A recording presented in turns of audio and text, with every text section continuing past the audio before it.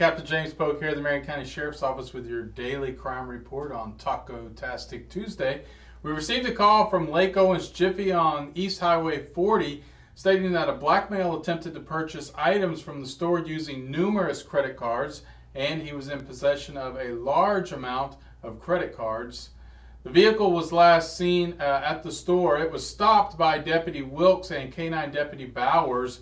They responded along with K-9 Cadet, who conducted a drug sniff and alerted on the vehicle. Upon searching the subjects and the vehicle, deputies discovered approximately 15 credit cards with numerous different names on them, ranging from Ohio all the way over to Maryland. The vehicle also contained approximately $8,000 to $10,000 worth of new clothing, shoes, jewelry, and perfume, and a grinder with marijuana in it. Property crimes detectives are currently conducting interviews, and I'm sure that they will be making several arrests in that case. Someone stole a 2012 Honda four-wheeler, a 2013 Big X trailer, and a John Deere blade from the yard of a home in the 2600 block of Northwest 100th Street in Ocala. Total loss there was $10,000. Detective LeVay arrested Benjamin Thomas for entering the front porch of a home in the 1400 block of Northwest 47th Street on two separate occasions, stealing items he later recycled and sold to a pawn shop. Good job there, Detective.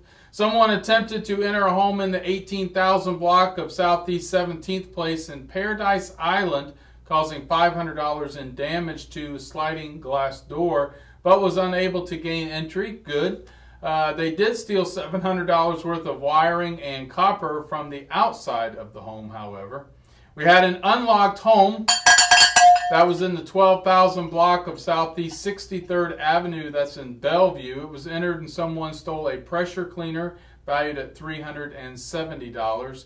Detectives Spillman and Osborne at it again. They arrested Michael West after he broke into a home in the 2500 block of Southeast 50th Terrace and stole cash, jewelry, and cashed a check for $300.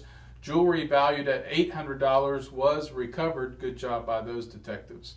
Someone entered a home in the 5800 block of Southwest 63rd Place Road through an unlocked window and stole a television valued at $2,000.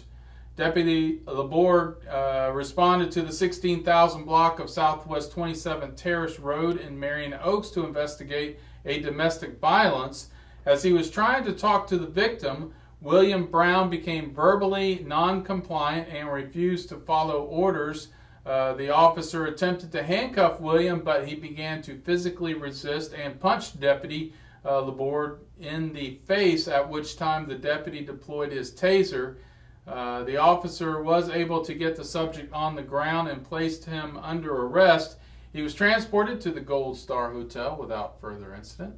That's all for your Taco-tastic Tuesday. Please like us, share us. Don't forget to download our app if you haven't already. And we hope that you have a great rest of your day. We'll see you tomorrow on Hump Day. Thanks for watching.